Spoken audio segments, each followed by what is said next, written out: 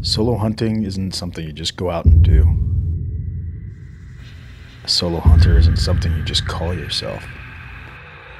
It's more about what you, as a man, choose to set out for and accomplish alone. Solo hunter is a breed. All I want to do is just run the camera, you know, I just want to just start changing lenses out and seeing what kind of photos I can take, but I know I've also got to be in hunt mode too. It's filming myself and trying to shoot stuff just frustrates me because it makes you feel like you're a horrible hunter. That's not the case. You're just a horrible cameraman.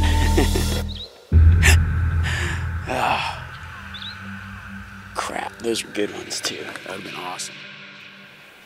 A lot of things to worry about and consider on the production side. Hunting side's really pretty easy.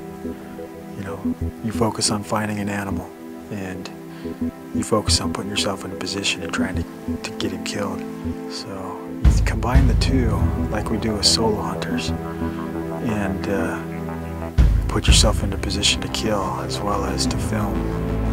It's a difficult task. I've been out here about 9 days now, and sometimes just being alone in the bush. Today was a hard day. I make sure everything's ready to go for my trip to Alaska. I'll be gone for 16 days.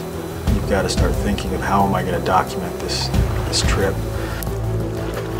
There's just something comforting about having a fire when you're alone. There's one that's sounding, I keep hearing it just sounds like a velociraptor. Always try to do things safe, you know. Solo hunting is, I mean, there is an element of danger there and an element of stupidity there because, you know, we're going out on our own. But, you know, both Remy and I are trained and skilled in survival and in the wilderness. Oh, good thing it hit the bone because it stopped it from going in up under my kneecap. That'd probably make a pretty decent lightning rod. This is a freaking beautiful animal. This thing is awesome. Now what? Holy crap. That is a beast. The sun's out. Just hearing the sounds of the forest wake up. And being a bow hunter. There is nothing easy about it. Film yourself.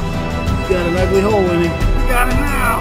This is how solo hunter drags a moose. All day long, I'm carrying the camera and tripod in one hand and my bow in the other hand. I can barely move these things now. You never know what to expect. And even if you think that you know what to expect, you're in for a battle.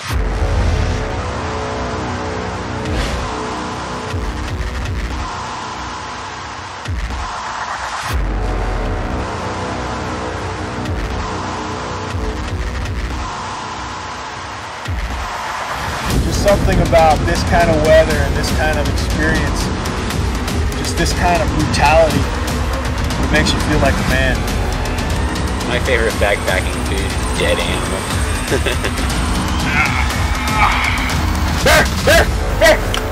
Make you think twice about stepping out of the tent to take a leak in the middle of the night, that's for sure. Oh, there was one of those creepy noises right there. Boss raptors.